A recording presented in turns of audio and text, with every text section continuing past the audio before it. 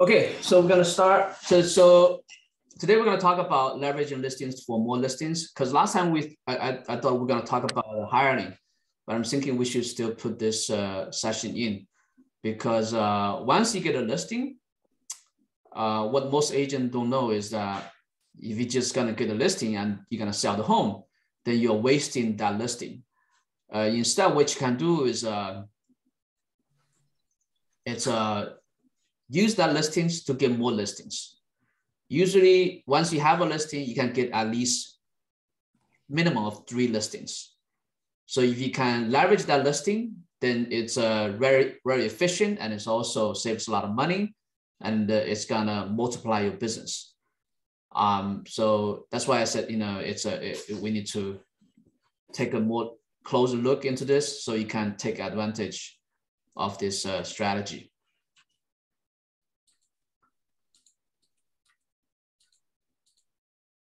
Okay, so there's 5 major sections: pre-marketing, listing on MLS, open house marketing at the open house, and the sold marketing. So pre-marketing. For pre-marketing, we have the preparation, we have the seller preparation. You're gonna market on social media, and the offers that you need to have, and also the retargeting.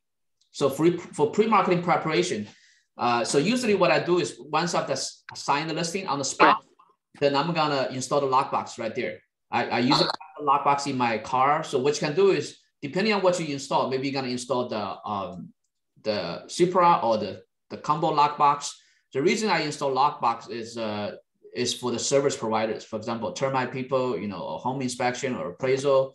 So if the owner is not home, so they can access the lockbox. That way you don't have to drive back and forth to go open the door. So usually what I do is right after I sign the listings, I take pictures with my phone immediately. This way, I think I answered this question before. This way I can start pre-marketing right away, right after I do the listing presentation. And you want to tell the seller what to do to prepare for the home, for the open house, for photo taking, and also immediately we're gonna order the professional photo. We're gonna reserve a time with the photographer. We're gonna ask the seller when's a good time to take photo, and also usually after I take the listing, usually I come out, I just sit in the car and I start writing the description. That way, we have the description ready. I already took the photo with my phone. That way we can start pre-marketing right away. And because I have some team members, right? So I I make a description. I make an instruction document on Zillow, and not Zillow, on Google Doc. Then I share the document to all the team members. That way, everybody knows what price we should sell the home for. What's the description? What's the special instruction? What the seller want? What's the reason seller is selling their home? And then obviously we're gonna order the sign installation as soon as possible, because you want to get the signs out there. For example, I sold one home, I forgot the city, but we usually put the sign out as soon as possible. So this actually it happened more than a few times, because we already put the sign out there. So some people, they drove by, so they saw the home. So the home is already sold even before we do the open house. So it's very important to you put out the for sale sign as soon as possible. And another thing I do is usually I have some signs in my car. So usually after I sign the listings, I come out, I get the sign from my car, and I put out the sign right away. Because think about it, if you have a sign, it's a free advertising. It's you don't have to pay any money. You just order the sign. So maybe you're gonna pay for the installation, but that's like peanuts, right? It's maybe $30. So as long as the sign is there, it's a free advertising for you. Especially if some of the homes, they're on the major street, so people drive by every day, they can see your sign. So it's very important that you put up the sign as soon as possible. So seller preparation for the open house, for the photo shoot. So you want them to remove all expensive items, for the open house, and also for the photo shoot, you want them to clear all countertops, declutter all the extra items. I usually tell them I don't need to take picture for all the rooms, so they could either, because sometimes when you go to the owner's home, they have a lot of stuff. So if it's has too much furniture, too much stuff, it's gonna make the home look small and the photo shoot is not gonna look good, right? So usually what I tell them is, try to move all the extra items into the garage. If you do not have the space in the garage, you can even just put all the items in one of the rooms or bedrooms, because we're not gonna shoot the picture of all the bedrooms. We're only gonna shoot the master bedroom, master bathroom, the kitchen, the living area, and the backyard. So try to make the home look as clean as possible and remove as much item as possible.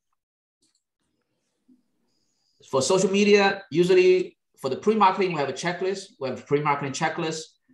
We want to get on YouTube as soon as possible. The reason you want to get on YouTube is because many of the real estate website nowadays, they're blocking the listing agent information.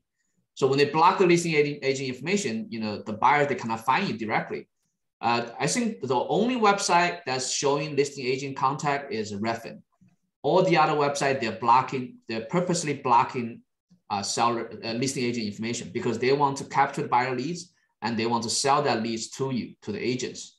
To avoid that, one trick you can use is to, as soon as you sign the listing, upload a video, either a video or a picture slide of the home. And the name of the picture, the name of the video is gonna be the exact street address of the property, and followed by your name and your phone number. When you upload this YouTube video, you must upload the YouTube video before you upload to MLS. Because let's say if you upload to MLS first, then the home listing is gonna get transferred to all the major websites. So if you don't upload the YouTube listing, the video first, you upload the MLS first. When people search for the address, they're not gonna find you. They're gonna find all those other websites. Because some buyers, they don't want to, sometimes they may not want to call the listing agent, firsthand. So maybe they're gonna search the address. So if I put my YouTube video first, when they search the address, I'm gonna show up on the first page of Google, because Google and YouTube, they're the same company, right? So that's why it's very crucial that you wanna upload a video of the home as soon as possible. So we're gonna pre-market on social media. You're gonna create a blog for the, okay, George, you have a question? Yeah, my question is, how long does it take for, do you know how long it takes once you upload it on YouTube, when it'll be the search engine on Google? Do you happen to I don't know exactly how long, but it's usually pretty quick. I think it just takes a couple hours. So that's very important. You do not, never upload to MLS unless you have uploaded to YouTube. It's very crucial, because if you upload to MLS first, anybody search the address, you will not show up on the first page for sure. But if you upload to YouTube first, then you will show up on the first page. Then when they search the address, they're gonna see your video, they're gonna see your name, they're gonna see your phone number. That's the cheapest way, the most efficient way to get on the first page of Google when people search for the property address. Okay. So YouTube marketing, we'll talk about that, right? Upload video with address as the name. And if you want more exposure, maybe you can pay for the marketing. For example, let's say if your home is in Pasadena, then you can maybe pay for the YouTube marketing. So this is an example of the videos.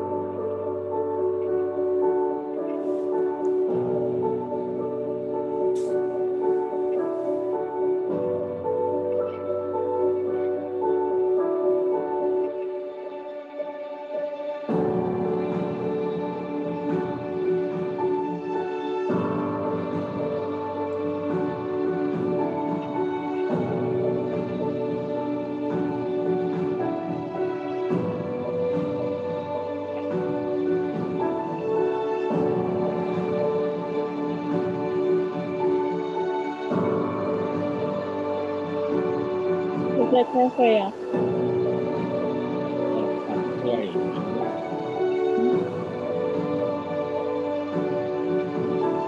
What?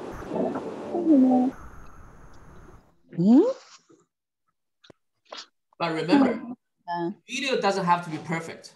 Okay, it could be, if you don't have a video, it could be a slide shot of the pictures, or it could be a video from your phone too. So not all my videos are like this. So this is so this video is for like more expensive homes. Like for some other homes, you can just take video with your phone. That's okay too. Or you can, if you don't have the video, just make the video with all the photos. Make a slide, like a slide view. But make sure, no matter what you do, make sure you put up the video before you upload to MS. And also, you want to have the right offers when you do the marketing. You want to make sure to say, buy this home on a trade, because a lot of people, when they buy a home, they have a home to sell. So that's another way to get you more listings. Remember, when you have a listing, remember the name of this session, right? Leverage listing to get more listings. So you got to keep that in the back of your mind. When you have a listing, you need to leverage this listing to get more listings. So one way to leverage a listing to get more listing is to solicit the buyers that has a home to sell. So for example, buy this home and trade. For example, upgrade to this home and Ray will buy yours. So, because 80% of the buyers, when they buy a home, they have a home to sell because they need the proceeds from the selling of their home to buy another home. Usually they're most of the time they're, upgrading. For example, like they have more kids, they want to buy a bigger home. Right now they're living in a condo and they want to, buy a bigger house, buy a single family house. Sometimes they're downgrading. For example, they're retiring, they want to sell their bigger house. They want to buy a one-story home. So that's why it's remember, 80% of the buyers have a home to sell. So that's why when you have a listing, it's a very good opportunity for you to leverage the listings to get more listings. So here are some of the offers, right? Buy this home and trade, or upgrade to this home and Ray will buy yours. Or another one is that you can own this home for 20 whatever amount of money with taxes and insurance. So basically you want to use this opportunity, use the listing you have to get more listings. So before we talk about pre-marketing, right? So basically what we talked about before, that's everything you do even before you put on MLS. So sometimes maybe if you do it right, maybe the home's already sold before you put on MLS, right? Because here's the reason you want to do it is because one reason is obviously more exposure, like we'll talk about on YouTube. Another reason you want to do it is you don't want to waste the initial 1 week of a golden period, because let's say if you just put on a MLS right away, the time starts ticking, right? The longer it sits on MLS, the harder it's going to be for you to sell. So that's why you want to do pre-marketing before you list on MLS. Any questions so far with pre-marketing? Okay. So for listing on MLS, we have the pricing strategy. We're going to go with the number accuracy, MLS upload, the perfect pictures, the perfect description, how to sell overpriced home, and listing on Zillow. For pricing strategy, if the home price is overpriced, it's going to be very hard to sell. The market is changing. I don't know if everybody can feel it. If it's overpriced, it's not going to sell. So you must make sure that it's not overpriced. Also, you want to stay with the whole number. For example, let's say if the home is worth $1 million, you want to recommend the seller do not list over $1 million. A lot of times people search in the whole numbers, right? They search, for example, 800,000 to 900,000. They search for 700 to 800,000. They search for 900 to $1 million. So you do not want to list at a number that's over a whole number. And obviously you want to list it out either market price or below market price. So below market price is the best. Even $50,000 or even $30,000 below market price. That's the best because you're gonna get more interest. That's how you can get multiple offers. And also another matrix you want to know how much more or less the buyers are willing to pay in the area. For example, let's say if the market, there's a whole bunch of buyers that recently bought homes. For example, let's say if you look at Rancho Cucamonga, there's 20 buyers that recently bought homes. You want to see these 20 buyers, Are they overpaying the asking price, or are they buying below the asking price? You know, the actual price they paid. If you look at that number, then you will know what strategy will work in the area. For example, let's say if everybody is if everybody is paying less than the asking price, then if you're gonna try to recommend the seller to list at a lower price and hoping people to bid up, that's not gonna happen, because in that area nobody's overbidding. That's why you want to look at that number. It's very important. Only if you know that number, then you can give the seller a good recommendation. You know, because I know a lot of agents do. They every time they go meet with seller, they say, "Oh, why don't you list it lower?" And then we're gonna have people bid up the price. But in some areas that doesn't happen. That's the buyer's not doing that. That's why you need to research. Also, you want to monitor the Zillow reviews and the saves. Usually, what we do is as soon as we put the property on the market, we'll monitor the Zillow views and the saves. Usually, if we can get 1,000 views on the first day, it means everything is pretty okay. It's like, you know, the pricing is okay, the picture is okay, the description is okay. If we do not get 1,000 views on the first day, or if we only get like a, you know, couple hundred views, that means something's wrong. Either the price is not right, or the picture is not right, the description is not right. Something's wrong. You gotta change, make the changes right away. Because if, let's say if you put it on Zillow online and the first day view on Zillow is only 200, and you don't make any changes, and you just let it sit there for like a month, then you're done, because the best time is already gone. There's no way to save it. So that's why you want to keep close monitoring of the numbers, the views on Zillow. If it's really low view, you want to see where you can change and pivot quickly, so that you can make the increase the exposure. So let's say if the view is really bad and you don't have much view, and then you need to reduce the price. That's why we talked about, you know, have the seller sign the pre-price reduction form. That way you can just reduce the price right away. You don't have to ask them for the permission. Okay. Anybody else any question here? Okay. So you must make sure when you put on MLS, you must make sure the numbers are correct. For example, a lot of situations, especially for the older homes, for example, let's say if the original square foot is 1,000, 1,500, they added a $500 square foot additional square foot was a permit, but that doesn't show online.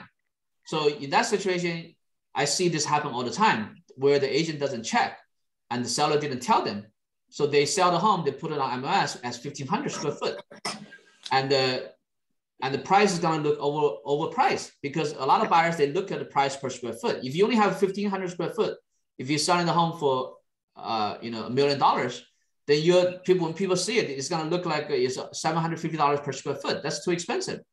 But that's why you need to make sure you maximize the square footage legally, right? So if there is addition, 500 square foot addition, you want to make sure you upload the MLS listing as 2,000 square foot. That way the price per square foot become $500. It looks much better than the $750.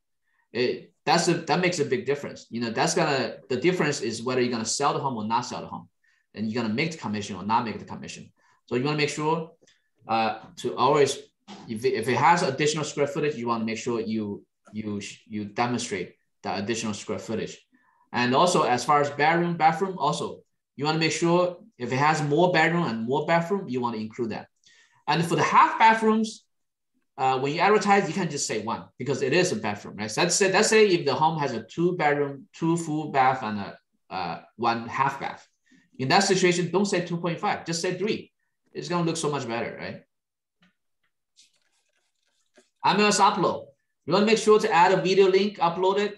Make sure to update social media input, because on the MLS description, there is a MLS section, and then there's a social media section. So you want to, for the social media section, you want to input more information, because every time you upload to MLS, your listing information is going to be transferred to thousands of websites. So it's very important. You're going to put more effort into that social media section, the description, the video link, everything. You want to put a lot of information in there. That way it's going to get transferred to all the major websites. Again, okay. when you first put the home on the MLS, no private showing before the open house. The reason for that is you want to make sure all the buyers come to the open house in this one time slot. That way it's going to look like it's very, popular. The home's going to look like it's got a lot of traffic. So no showing, no separate showing before the first open house. The pictures, when I do it, I only upload 7 pictures. The secret of which picture to pick is that the picture has to worth more than the price. For example, let's say if the price is $1 million, the picture you upload has to look like the home is worth $1.2 million or $1.5 million, okay? And the first picture must always be the selling point. Let's say if the home has a view, then the first picture must be a view.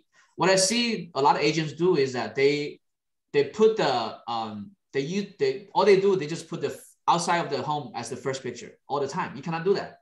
You got to put the selling point as the first picture, always. For example, let's say if the home has a view, you want to put the view picture as the first picture, the main picture. Because online, there's so many homes. People, the buyers, they have no time to check out every one.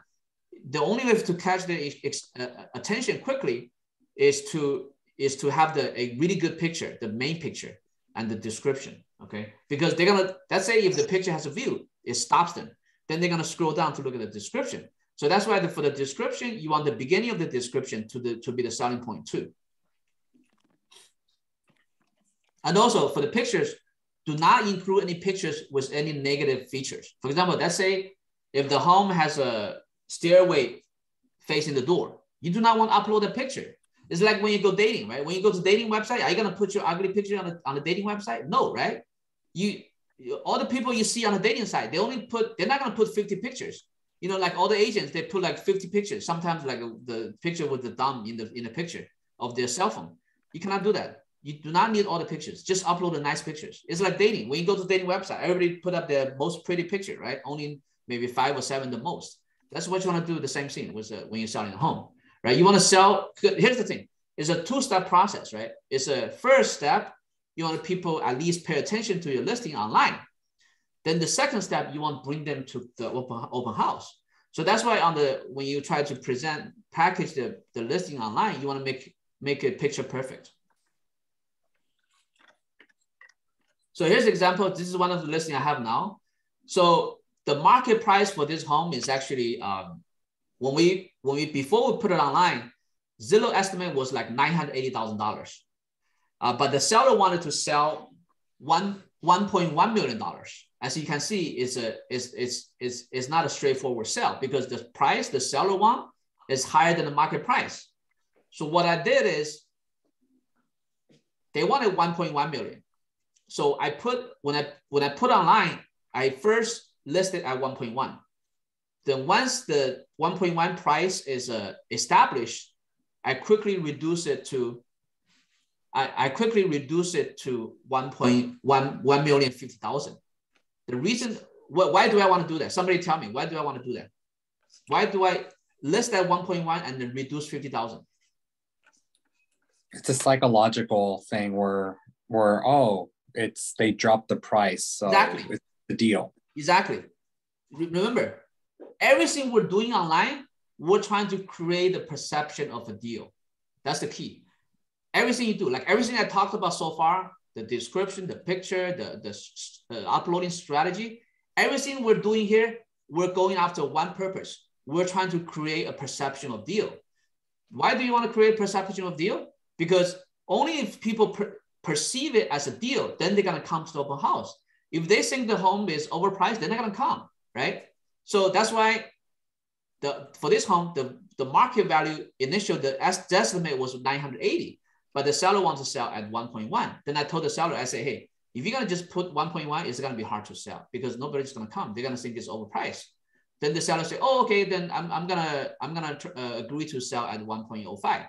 I'm okay with that because for this kind of higher range price home, it's not that easy for people to bid up. So because the seller wanted 1.1, if we put at 1 million, I don't think people's gonna bid up at $100,000 in that area. Okay, so that's why when the seller agreed to list it at to sell the home at to list the home at 1,050,000. Then what I did is I first upload at 1.1 million, then I reduce 50,000.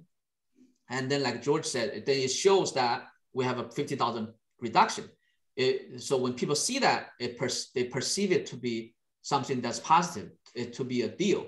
And also when you do that, it shows that it gives the buyers the impression that the seller is negotiable, that the seller is motivated, right? If I don't do that, if I just upload to 1,050,000 right away, it doesn't show price reduction. And the 1,005,000 is more than, is like $70,000 higher than the estimate of $980,000. Then nobody's gonna look at it. Nobody's gonna come because they think it's overpriced, right? So, and the funny thing is, when we first put on Zillow, before we put on Zillow, the Zillow estimate for this home was $980,000. But once we upload at 1.1 million and we reduce it to 1,050,000, the estimate actually increased to as you can see, increased to $1.1 million and $9,600. I don't know how that happened. Maybe because when I first upload the listing, I uploaded at $1.1 million. Maybe that's the case. I don't know. But now you see that people, you have to do this. So I'm trying to share with you how to sell a home when it's overpriced. You got to use these strategies. If you do not, you're just gonna upload whatever and just wait for people to see. It's gonna be hard to sell. So this is how you sell the home when it's overpriced. Okay. So now, as you can see, when people look at these numbers, it looks like a good deal, right? 1,050,000, $50,000 price reduction, and the estimate is 1.1 million, $9,600, right? So that's what you want to create. You want to create a perception of a deal. So we're gonna look at the pictures. As you can see the picture, right? I said no more than 7 pictures. What's the first picture? Why do I put this picture as the first picture? Why? Because that's what makes the house sell. It's the view of the mountains with the snow. Exactly. Selling. The first picture has to be a selling point. All the time I see. So yesterday I went to a home in Newport Coast. The agent is actually the owner himself. He has been selling this home for like half a year. He has a wonderful view of the home. He did upload the picture of the view, but he put that picture of the view as the last picture. So when you look at the first picture, nobody knows this home has a view, and he doesn't put that in the description. So, and just to let you know, FYI, a home with a view, without a view, the price difference could be as little as $500,000, as much as $1 million between the home with a view and without a view. So the first picture has to be the best picture. The first picture has to show the biggest selling point of the home. Okay. And also, if the picture doesn't look nice, you don't even need to post it. You don't need to have a picture of every section of the home. Let's say if the master bathroom looks really bad, if the picture looks really awful, do not upload it. Because when you upload it, when people see the picture look awful, they're not gonna come. But if you do not upload the master bathroom picture, they will come because they're very curious. Okay, I like the other part of this home, but I don't know what the master bathroom look like. So I'm gonna come to the open house and take a look, right? Because sometimes just because the picture is offered doesn't mean the home is offered, right? So that's why the key is you want to make sure they come to the open house. It's a 2-step process, right? You gotta let them see it first online, let them find you online first, and then fish them in. It's like fishing, right? You try to fish them in. The goal is you want to make sure they come. So as long as they come, here's the thing, right? Let's say if we have 10 offers, sometimes the seller tell me, oh, I want to make sure I qualify every buyer. I said, don't do it. Don't do it. I said, we don't care if they're qualified or not. Let's say if we get 10, because we want to make sure, we want to encourage everybody to make an offer. Even doesn't matter if they qualify or not qualify. We want to make sure everybody to make the offer. Let's say if we got 10 offers, even if 9 of the offers are not qualified, we don't care because we want as many offers as possible. That's where, we can tell people, hey, we have 10 offers. That way we can tell the buyer that's qualified, we tell that buyer, say, hey, we have 10 offers. We have this offer is $1.1 million. Would you think, what would you be agreed to, you know, match this price? It doesn't even matter if the person that made off $1.1 million is qualified or not. We just want the offers so we can tell the other buyers, you know, we have, you know, this offer. So as you can see, I'm putting the first picture as the, you know, the view, and also I'm selecting this picture because the high ceiling.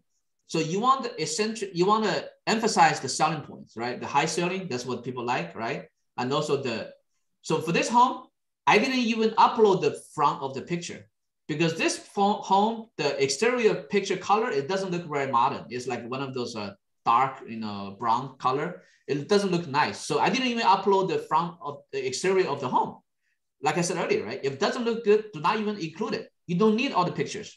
So that's why I uploaded this side picture with some flowers and the trees. So it looks actually nicer. So if they want to see the inside of the home, then they need to come, right? Or if they want to see the outside of the home, they need to come. Any question about this, about the pictures? Yeah, go ahead. I have a quick question here. Yeah. Hello? Yeah, go ahead. Yeah, so I'm not sure, you know, my standing is correct or not, but I barely remember they're saying is CRM request, you know, you have to have the front door, you know, that building picture on MS. Is that true? Okay, so here's the thing about the MLS, okay? The MLS is basically a Nazi. They're like a gangsters, okay? They have all these laws, regulations. They want you to, you know, for me, okay, I'm not telling you to do what I do, but here's what I do. My goal is to do the best for the seller because I'm not answering to MLS. I'm answering to the seller because the seller is paying me. MLS is not paying me, okay? So I'm going to do what's best for the seller. Sometimes even if there's a violation, if I have to pay for a fine, I'm okay.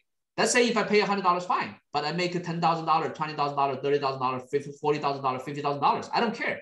As I make $50,000, I pay $100 fine. It's okay. Even if I pay $1,000 fine, that's okay. But I'm not telling you to do this. This is what I think because I'm working for the seller. I'm not working for the MLS. MLS, they have a whole bunch of rules. You know, they have this rule, that rule. You know, if you're just gonna, you know, please them, you know, you don't need to work anymore. That's what I think. So you can decide what you want to do. Okay.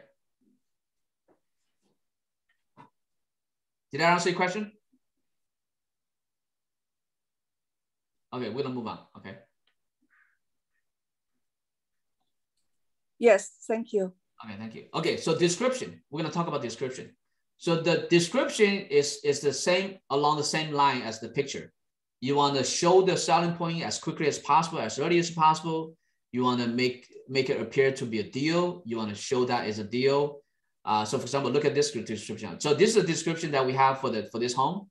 So the biggest selling point for this home is actually Victoria Garden. Actually, we should have put the Victoria Garden as the first picture. We should add the picture of the Victoria Garden too. So now it kind of reminded me.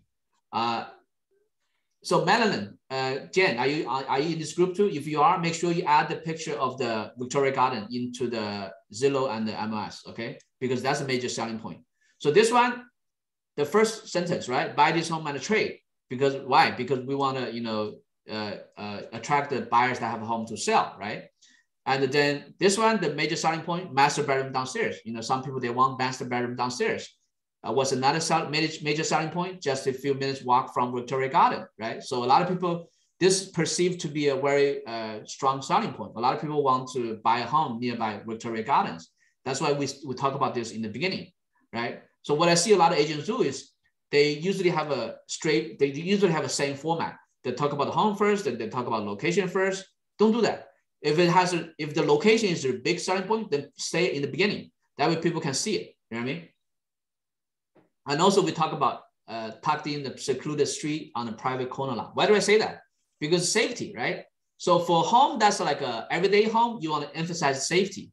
For a luxury home, you want to emphasize the high ceiling. So for example, this home is not a complete luxury home, but it's a $1 million range. So we also talk about the luxury factor. For example, splendid high ceiling in the living room, high ceiling, right? That's a big selling point too. It's 9-story schools. So if you notice in the beginning, 3 or 4 sentences, it's all about the major selling point, the biggest selling point. So it's very important. And also another thing to do for the description, do not say anything that's not important. Do not talk about redundant information. Oh, this home is 3-bedroom, 4-bath. Don't say that because it's already, people already know how many bedrooms, how many bathrooms. People already know how big it is. Do not include the useless information. You want to make sure to emphasize the selling point of the home in the description. Do not repeat anything that people already know. Do not waste that, the paragraph. Any more question about description? So I'll say a little bit more. For the average price range home, you want to talk about the safety, you want to talk about the convenience, you want to talk about privacy. So for the luxury home, you want to talk about the prestige, you want to talk about the privacy, you want to talk about a gated area, you want to talk about, so there's people that's buying home in a different price range, they have a different, demand, right? Any other questions? Okay, we're gonna move on, okay? Okay, so we actually already talked about this. So I'm gonna go through it quickly again. How to sell a price that's overpriced, a home that's overpriced.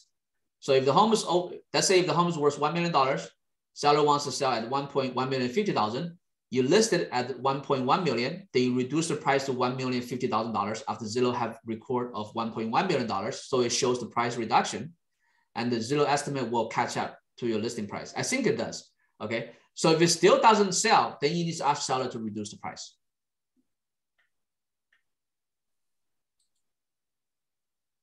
When you list on Zillow, so actually nowadays you cannot list on Zillow anymore, it's all automatic, and you cannot make changes on Zillow anymore.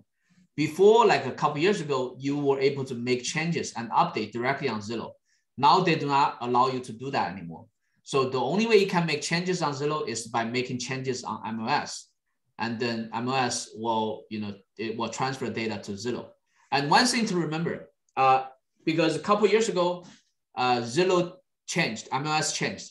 For your listing to show up on Zillow, you have to sign a form, I think a release form with MLS. Till nowadays, I still see some agents that they list the home but never show up on Zillow because they never signed that form. You want to make sure to sign that form so that your home lists on Zillow. Because if it doesn't list on Zillow, then you're doing the seller a big disservice. So again, you want to make sure the first picture is the selling point on Zillow. You want to make sure the description is the right description. You want to make sure that it shows the price drop. So sometimes, let's say if the seller wants you to increase the price, then let's say, because I have this one home, I think we need to make changes. Jen, are you here? Madeline, if you're here, make sure for the field class in El Monte, you want to make sure that the arrow is down arrow, because that home we listed at 780. No, we listed at 750, and then we increased to 780. But if you do not do anything about that, then the Zillow is going to show a $30,000 price increase. That's not going to look very good. So in order to show the price drop, let's say if initially I was listed at 750, if seller wants to increase at 780, what you need to do is increase to 790 and then drop another 10,000 to 980. That way it will show the down arrow. It will show down arrow on MLS. It will also show a price drop on Zillow. You always want to see the price drop on Zillow, because let's say if it shows a price increase on Zillow, the buyers, they don't even want to bother with it because they think the seller is not serious, right? And also on the MLS, when you look at the listing list, you will see the down arrow, up arrow. That's a price drop, price increase too. The agents, sometimes they kind of skip the homes that has a price arrow up because they don't want to deal with seller that's difficult, right? Okay, anybody have any question on listing on Zillow? Okay, open house marketing. So for the open house marketing, you only want to advertise online 30 minutes open house, maximum 1 hour. Let me tell you why. I don't know if did I share with you guys about this before? So most agents, they do a 3-hour open house. The problem with that people, buyers, they're just taking their time. Sometimes they ask you can you wait for 30 minutes? Even if you have 3-hour open house, they're still gonna come late. And every time when they come, nobody's around. So they think nobody wants the home. So that's why online you want to advertise 30 minutes only. That way everybody's motivated to come because they don't want to miss the open house. Another good thing is that when you have a short time window, then when they come, they see all the buyers nearby. Then they're gonna be more motivated because they're worried that other buyers gonna overbid the home. So they're gonna be more motivated. So that's why online you always say 30 minutes or maximum 1 hour. But of course, if there's more buyer, then you can stay for longer. Like last year, I sold a home in Los Angeles. We put online for 30 minutes. We had 200 people, 200 buyers came. We end up staying for like 3 hours. So online only write a short open house period. For the marketing, you want to update all social media of the open house. You want to text blast the neighborhoods, the buyers 2 days before, at least 1 or 2 days before. You want to email broadcast all buyers.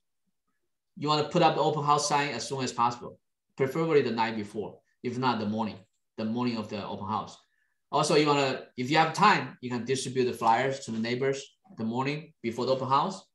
So this is sample flyers I use. So I have the selling point here on top, master bedroom downstairs. So this flyer is meant for the potential seller to see, right? Because there's every time we do open house, the owners in the neighborhood, they're gonna come to the open house. When they think of selling the home, they want to come to check out how you do the open house. So that's why I say here, get at least 5% more money for your home. And then I have the address and the time of the open house. And down here, I have a link. If they scan it, they can check out how much their home is worth. That way I can capture their information. So scan QR code to see how much your home is worth. Any question about this? Okay. So actually, I have never mind. Go ahead. Yeah. It looks like on your next slide, you're going to talk about it. In terms of text blasting the neighborhood, like where are you getting those numbers? I'm assuming it's some type of public information. No, we got the number from, because we have RedX for the expired cold call. Oh, that's right. I remember you talking about that. The RedX, there is an option you can pay. There's an extra feature you can pay. It's called a GeoLead. So you just pay for that extra feature. Then when you search the GeoLead, it will pull up the numbers of the neighbors. Okay. Perfect. Thank you. Okay. Open house marketing. Like I said earlier, right? Only advertise 30 minutes. Update all social media, text blast neighbors. Okay. Okay. Text blast. You want to text blast all status change. New listing, open house, buyer looking in the area. Okay. Add the open house. Anybody have any question about open house marketing? Okay, now we're gonna talk about what to do at the open house, okay? So remember, the goal of the open house is not to sell the actual home, it's to get leads, to get seller leads and buyer leads. So it's not about selling the home, it's best for getting the listings actually. So the chance a buyer will buy at the home, the actual home is very low. But the prospective buyers, sellers will visit and check you out, okay? So before the open house, you want a seller to prepare this preparations. The home must be priced correctly. If it's overpriced, it's not gonna have a good turnout. You want to check Zillow for view counts. You want to install open house signs. Materials you want to have is signing sheet, brochures, business cards, shoe covers, hand sanitizers. So agent needs to prepare this, sign sheet, brochures.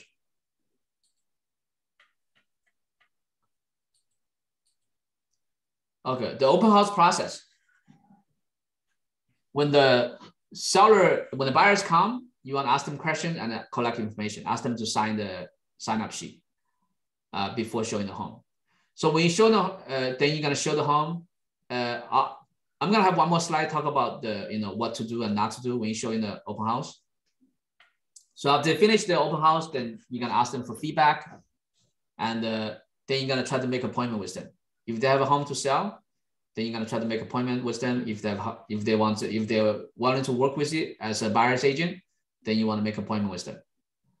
And then after the open house, you want to follow up, call them to see if they want to make an offer or if they have any questions. Okay, open house script. So when the buyers approach the home, you say, okay, can you fill out this form? Then basically they're gonna fill out the name, phone number, and email. And then you want to ask them, do you have a home to sell before you buy? Because you want to know if they're a seller, right? If they say yes, then you say, what's the address? Then you write it down.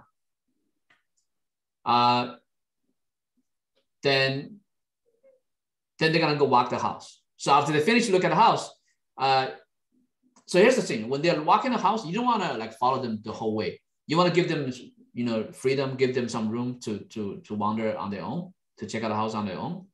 Maybe if you see that they're almost done, then you can come up and talk and chat with them to get some feedback. So do not ask the open-ended question. Sometimes a lot of agents say, oh, how do you like the home? They say yes, no, then it's done. Don't do that. For example, one question you can ask, on a scale of 1 to 10, how would you score this home? Right? Then they say, oh, maybe 7, 8. Then you have a much better idea on, you know, how much do they like the house, right? And also, you can, if you want to figure out more about what they want, right? So you say, what did you like about this home? Or what did you not like about this home? These are good questions for you to know what they're looking for, right? And also, what's the most important, you know, for the home that you're looking for. So the open house do's and don'ts. Do not follow buyers all the way. You want to give them some room for them to check it out on their own. So also, if they refuse to give you information, you know, you can actually refuse to show them the home. Let's say if they don't want to give you information, you say, okay, actually the seller requested that anyone that comes to the open house needs to sign in for security purpose. So if they don't sign, you can refuse to show them the home, okay? And also do not ask yes or no questions. So after you sold the home, remember, everything we're talking about here is how to leverage listings to get more listings. Okay, so when you get a listing, you're not just gonna sell the home and make that commission. What you want is sell the home, make the commission, and get 3 more listings, or 4 more listings, 5 more listings.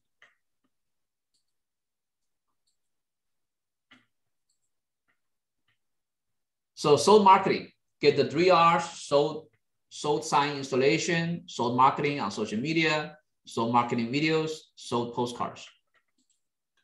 What's the 3 R's? Reviews, repeat, referrals, worth cost, fan base. So usually you want to get a review when they're most happiest. Usually, you know, during each deal, there's always, you know, it's very rare that something doesn't go wrong. So if you're gonna try to get them a good review from them at the end, a lot of times maybe they're not gonna be happy to give you the review. So you want to ask for the review when they're the most happiest, when they're most satisfied with you. That's when the home is sold. So as soon as the home becomes pending, you want to ask them for the review. Okay. So how do you make sure they agree to how do you make sure they give you the reviews? You want to make sure to exceed the expectation. The only way they're gonna give you a review and give you repeat business and refer customer to you is when you have exceeded their expectation. How do you make sure you exceed their expectation? You must first know what their expectations are, right? If you do not even know what's their expectation, how can you exceed their expectation, right? So, for example, let's say what's the most important for the seller is to get to sell the home at $1 million. The price is the most important. Then you gotta know that, right? So let's say if the seller most important for them is to sell the home at $1 million. If you sold the home at $1 million, then you have met the expectation, right? So if that's the case, the seller may not be too happy because you just did what you're supposed to do, right? So in that case, maybe they're not gonna give you a good review, or maybe they're not gonna refer a client to you, or maybe they're not gonna buy a home from you again, or have you to help them to sell the home. Let's say if they wanted $1 million, and if you sold their home for $1,050,000, then you have exceeded the expectation. You help them got $50,000 more. So in that case, they're gonna for sure review you, give you a good review, and send you more business and refer you to their friends and family. But do not assume what they want. You got to make sure you know exactly what they want. Sometimes the seller may want a better price. Sometimes the seller, maybe they want to get the home sold faster. Or sometimes the seller, they want to get the home sold with no hassle. So you have to understand exactly what they're trying to achieve. You have to know exactly what would they consider that their expectation has been met. And then once you know that, then you can exceed the expectation. If you do not even know what they're expecting, how can you exceed the expectation, right? So the key to get the 3 R's is you must exceed the expectation to get the reviews, repeat business, and referrals. And also sometimes we ask for the review, repeat, and referrals. You want to show them that you have worthy cause. You're doing something for the community. You're donating. You're doing something for the society. That way, it shows a good deed, right? Anyone has any question about this? Okay, so this is sold marketing sign. So when we sell a home, we ask the seller, hey, we ask the buyer, can we put this sold sign on your home? So it can stay there. So more buyers, more sellers or buyers in the neighborhood can call you when they see the sign.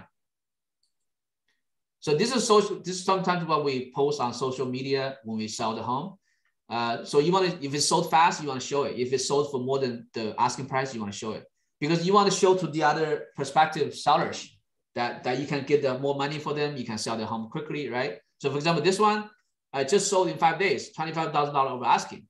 So this was actually, I think 1 or 2 years ago. So back then, $25,000 over asking, that's pretty impressive. And getting it sold in 5 days, that's very impressive too. So you can make this kind of marketing, and you can put it online on all the social media, so that to get more sellers. So also when you get a good review, it's very important to get a review, because when you have a review, it's not just you telling people how good you are, it's your customer telling people how good you are. Okay. So for example, here, we highly recommend Ray Chen. He was very professional and explained everything in detail about the process and sold our home for even more than we were asking for. And he did that in a month. Okay. Okay, postcard mailing, postcard sold marketing. So this is, like we talked about this last time, I think was Edward, right? He was talking about he want to spend a $5,000 budget to mail postcard every month. If you do not, initially, if you don't have that kind of budget, just start with sold marketing first, because this way it's not as budget intensive, and also it's more targeted, and the success ratio is going to be much higher. And also you are showing that you already made something a success. You already sold the home successfully. So it's more likely to get people to contact you. So one way I do it is instead of sending out 750 just sold car at once, a more efficient way is as soon as the home become pending, I send the 250 sold postcard at the pending. After another week, I sent another 250 just sold postcard at week 2. And at week 3, I sent another 250 just sold postcard. All these postcards sent to the same people, but 3 times. Because instead of, let's say, if you're going to send to 1,000 sellers, maybe you're going to get very low response, because most people, they don't see it, or sometimes they throw it away. But if you send the same seller 3 times the postcard, if they do want to sell home, they're gonna notice, right? So that's why we want to send the postcard with this strategy, with this schedule. So this is an example of the postcard. So if you notice the yellow sticker, I have former buyers looking to move in the area. Call me if you are thinking of selling. So this is realistic, right? Because people say, hey, you just sold this home, and you still have 4 buyers. So when the sellers see it, they're very likely to call you. So we have some statistics, and we have the address sold. For this one, we didn't sell for more than the asking, so we didn't say it. But if we sold for more than asking, we're gonna definitely say it. Okay. So on the back side, then we have all the testimonials. So this shows that I'm not bullshitting. I'm not just make stuff up. So if they have some, doubt about you, when they turn around, they can see all these, reviews from other sellers. Okay, that's it. We did pretty good. So I think we started around 10:15, I think. So now it's 11:04. So any question on what we covered today? And by the way, you guys can follow me on TikTok and YouTube. I cannot emphasize enough, focus on TikTok. Because TikTok pretty much right now is like free money. If you post on TikTok, it's pretty much free money, because like for example, one of my video, I got $500,000 views. not 50,000, 500,000 views on one video. If you're gonna try to do that on YouTube, Facebook, Instagram, you're gonna pay a lot of money. You're probably gonna spend at least $1,000 to get that many views. So I did not pay a single dime. So you wanna focus on TikTok. TikTok is the best time to grow. So TikTok right now is like Facebook 10 years ago. So if you're gonna focus on growing it, you can grow a lot of followings. Like I started TikTok. So I think last night my followers increased to 7,000 already. So it's growing very quickly. So take advantage of TikTok, register an account, and just document your life.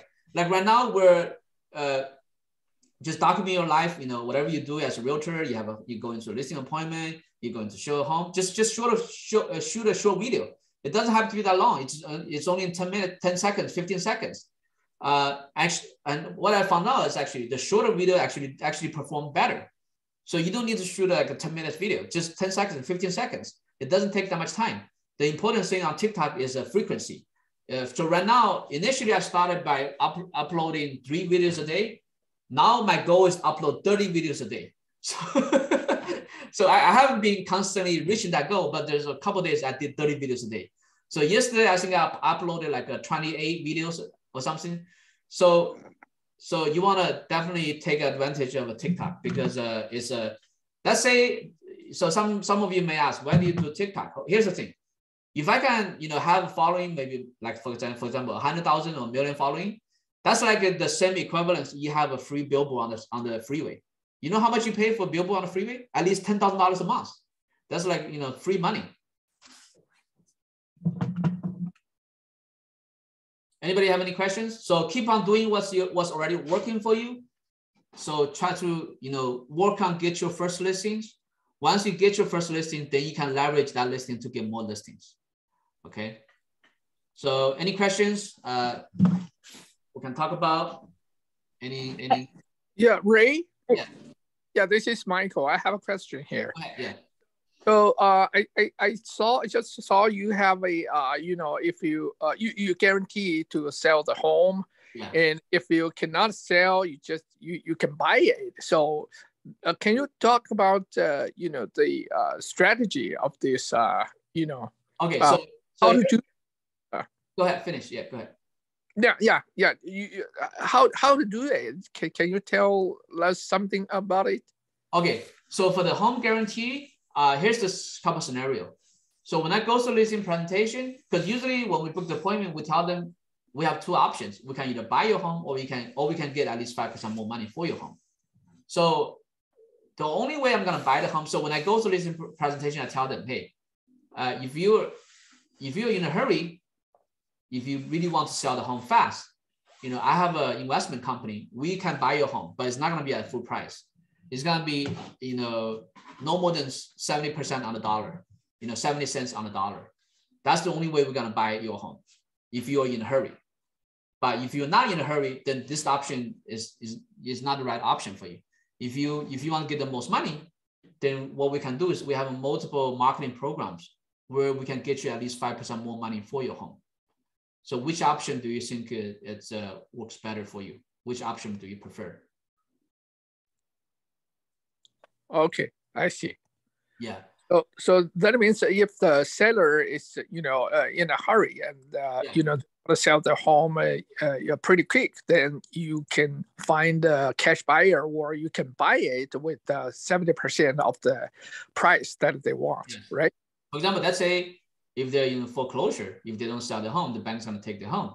Let's say if the bank is going to take the home, they're going to lose all their equity. So in that kind of situation, they will be incentivized to sell the home at a 70% on the dollar, right? Because if they don't sell it, then the bank's going to take the home and they end up with no equity. If they sell to me, even if they don't make money, even if they don't take any money home, at least I can save their credit. At least they're not going to have a foreclosure record on their credit score, right? Because if they have a foreclosure on their credit score, they're not going to be able to buy another home in, I don't know, 5 years, 7 years. Mm-hmm. So that way we can save their credit. And if you want to sweeten the deal a little bit more, maybe we kind of say, okay, let's say if you sell to me at 70% on the dollar, maybe I can give you, if they don't have any equity inside, maybe I can tell them, hey, I can give you 10,000 just to, to help you out. Or if they have some credit, if they have some equity in the home, then, that's even better because they're going to be able to take some money home if they sell to us. Right? Yeah, that's true. Yeah, thank you. Any other questions? Yeah, Ray, can you go back to last page, please? Yes. The page before, before this. Yeah, this page? Yeah. Let's see what's coming. Okay, review. Got it. Thank you. So here's the thing. Because there are two types of clients, right? There are clients that you already know, and then there's clients you do not know, right? For the clients you do not know, it's very crucial that you have reviews. Because the people that don't know you, if you're just talking about how good you are, they don't believe you, right? They're not gonna believe you because you can make up stuff, right? But if I show them, hey, I have all these reviews, it's not just me saying I'm good, it's the client saying I'm good, right? Then it's much more, believable. And every time when I go to listing presentation, I show the reviews too. For example, it's also depending on what type of personality the person are, the seller is. For example, if the seller is really critical, they're the engineer type, they're the accountant CPA type. For those people, you want to show as many of this evidence as possible to help them, to convince them that you're not bullshitting, to show them that you're legit, right? Oh, this is your postcard instead of your presentation page. So you send it like a postcard and on your reviews only, or you have the other side, back side is your house. This is the back side. Okay, got it. Okay, that makes sense. This is the back. This is the two sides of the postcard. Yeah. Oh, I see. Got it. Thank you. So, yes, on the postcard, this sticker is really nice. You want to put this sticker in. Yeah. Any other questions? Go register TikTok. You can follow me. It's Ray Chen CO. It's free advertising. Free. Anybody else any question? If no question, we're gonna any question, any feedback, yeah. So try to go out there, get your first listing. I'm telling you, the first listing is always anytime you do something for the first time, it's always the hardest. But as soon as you've done it for the first time, then everything after that is going to be so much easier. But when you're trying to do it for the first time, you might fail a couple of times.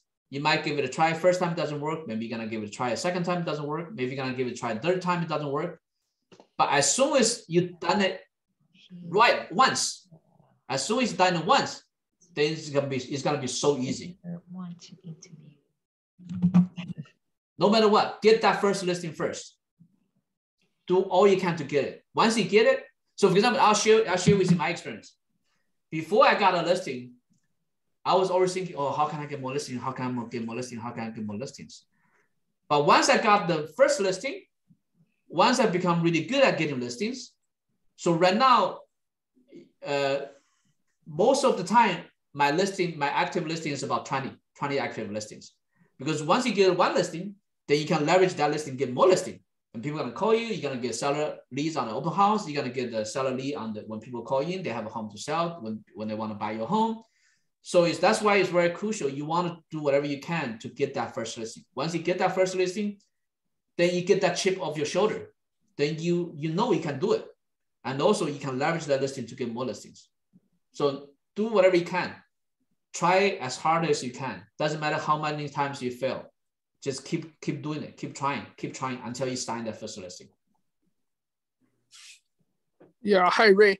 Yeah, I have a last question. Yes. I used your strategy to get my first listing. You did? Yeah. Oh, congratulations. What strategy did you use? Just tell them that I can sell her home for a little more money. Okay. And more. Okay. Yeah. Awesome. And then, congratulations. Yeah, and also, actually, she signed the contract with another agent. Okay. And wow. the tenant, still, you know, inside the house. Okay. So they cannot sell the home. Then I take it over. Yeah. Okay. So seller signed listing with another agent. So before me. Yeah. Before you. So after you talk to the seller that you can give them more money. So they cancel the listing with that agent and they sign with you. Yes. Yes. Okay, great. Awesome. Yeah. What's the question you have? Yeah, but the next problem is this seller cannot speak English, just a little. Okay. And then she continued to use me as her translator, you know, to do a lot of things for her. What they're using you to do? Okay, you know, the American Tire damaged the one bolt of her wheel, the bolt of her car's wheel.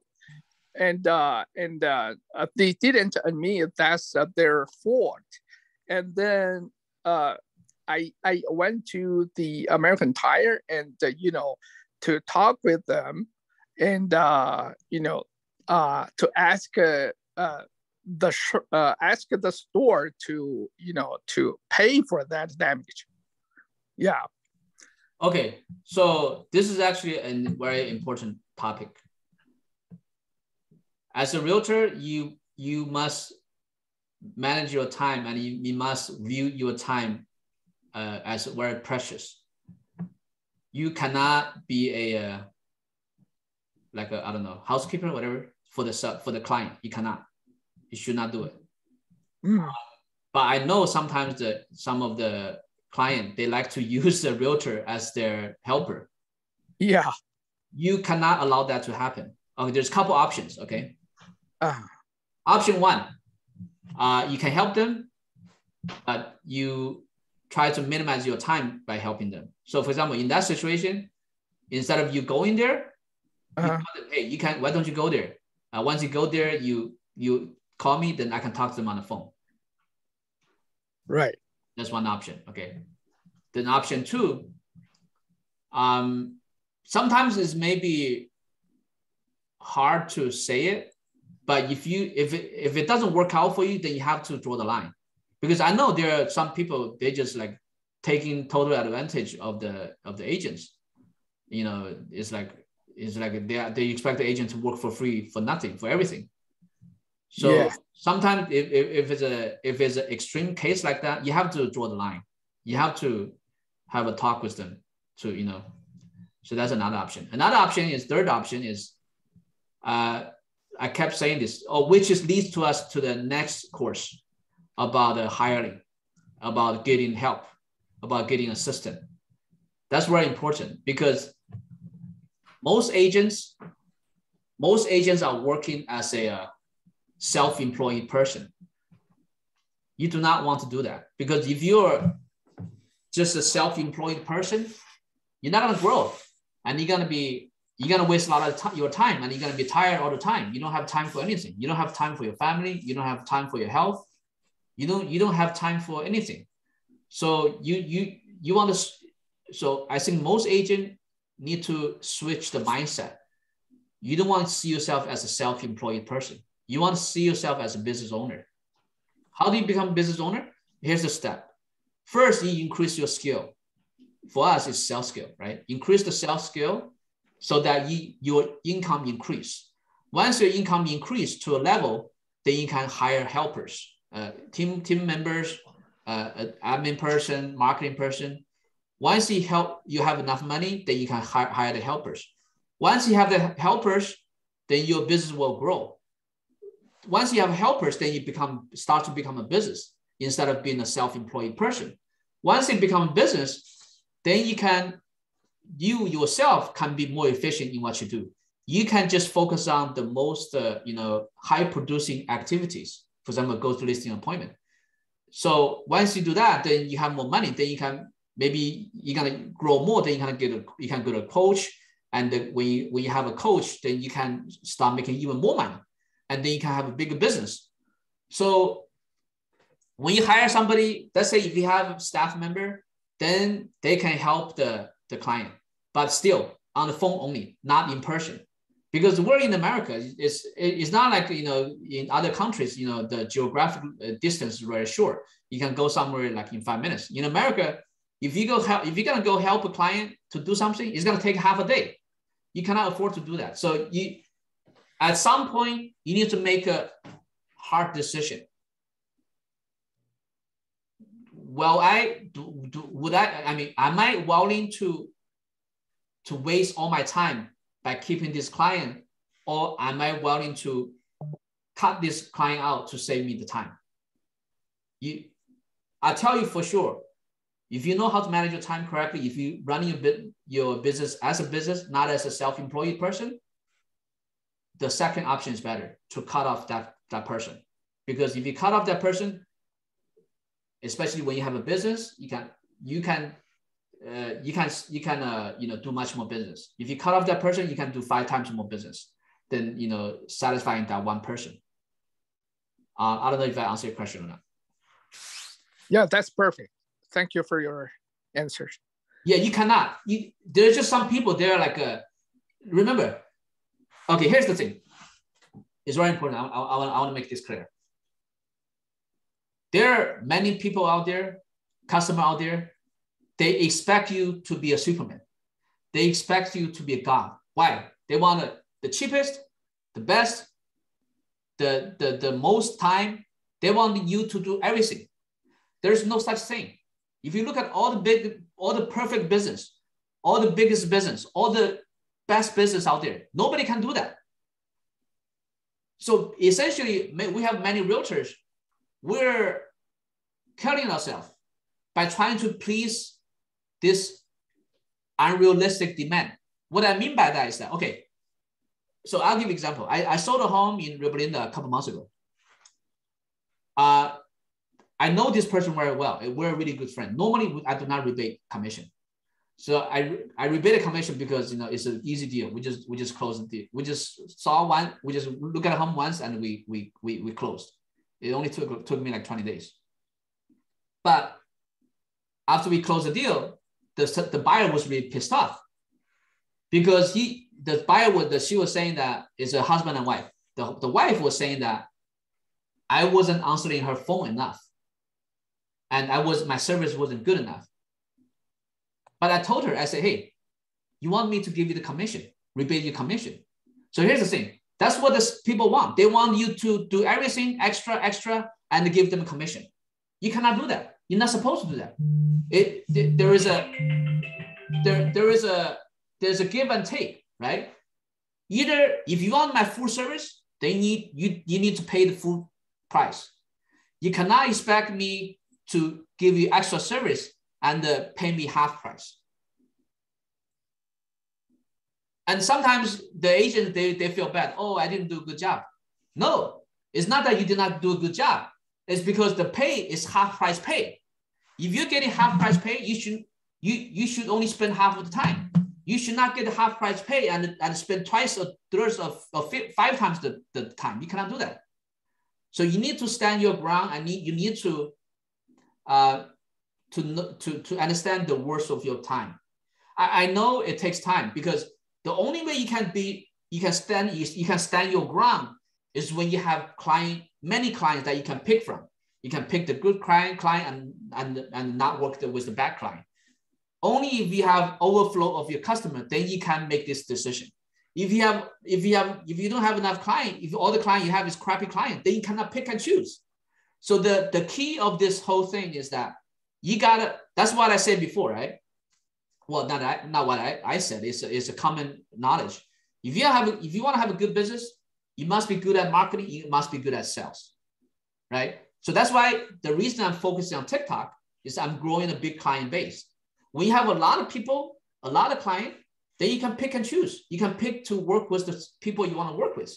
The people that's wasting your time, that's in high demand, they want something that's impossible, then you just cut them off. Michael, did I answer your question? Yes. Thank you so much.